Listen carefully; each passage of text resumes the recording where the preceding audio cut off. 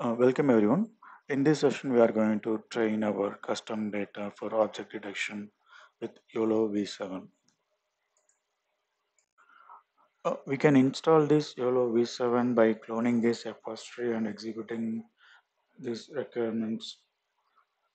Then it will be installed in, so we can install this in your separate virtual environment. One of the use case in retail is to find the out of stock in their shelf. We are going to download the images with stocks available in the shelf, and some images will have out of stock images, and we are going to label them on each product, and we are going to label them with label me. We'll open a label me.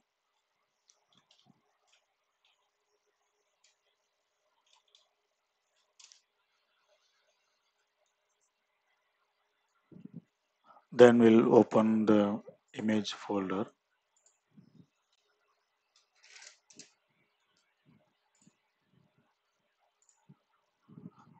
So we are going to label them on each product.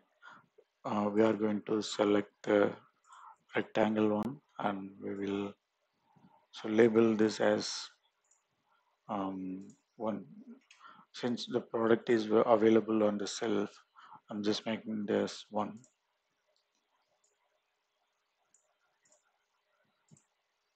Likewise, we have to label them for each product. Once you have saved, it will create a JSON file. Um, then in this image, we have a product as well as the out of stock. Um, so we are going to select this out of stock self, then label them as 0. And rest of the things will be label them as 1. So likewise we have to do for each images. So we'll save this image, it will create a JSON file. Once the labeling is completed, we could see the JSON image for each image. JSON file which has all the label details. Next we'll convert them into YOLO format. We'll be using label me to YOLO, this library. So here we have to give the JSON directory and the validation size, like here it is 20% is for validation.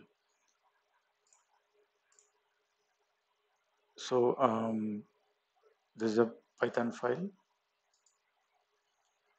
and we'll be mentioning this dataset folder and the validation size here.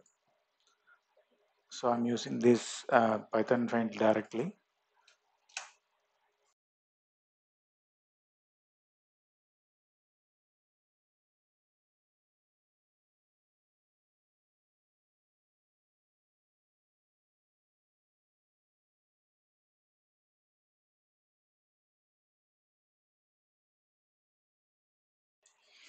Okay, the conversion has completed.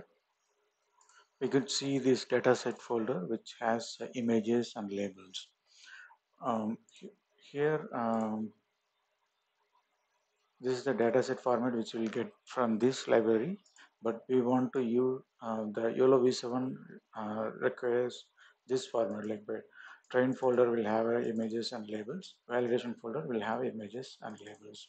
So we have to change the folder structure, then we have to change the dataset YAML file also. So instead of making images and train, we'll be using, so this is the dataset YAML file you are going to use. So this is a train folder and this is the validation folder. Number of classes 2 and the names is 0 and 1. We have modified the folder structure for YOLO V7. Here train will have images and labels, and the valid image will have the images and labels, and we'll use the same path in the dataset YAML file. Then we'll start our training. In the training, we are using a pre-trained model, and we'll mention the dataset YAML file. And since it is a local, I'm using workers as 1, batch size as 8. If it is more than that, I'm getting an out of memory error. Then images and configurations. This is for YOLO, the architecture format. Then the name and the hyperparameters. Then epoch I'm giving S2 for sample one, but we have already run for around 200 epoch. We'll start the training.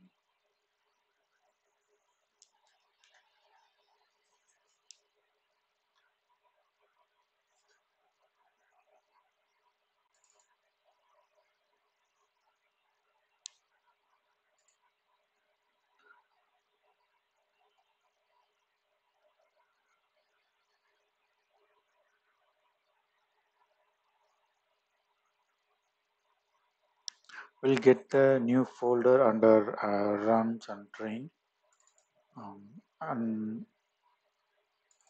weights will be stored here. The best.pt, this is the file we are going to use for our inference. Training is completed. We'll validate our trained weights.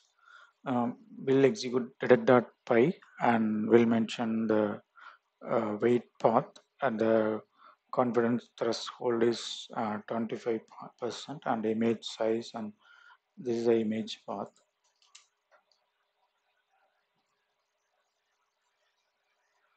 Um,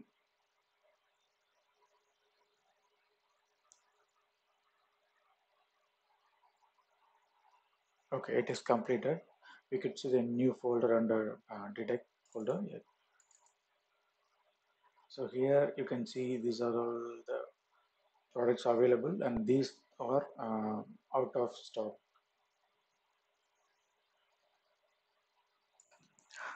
Next, we will test with the video file. We'll use the same command, but only we are changing the video path.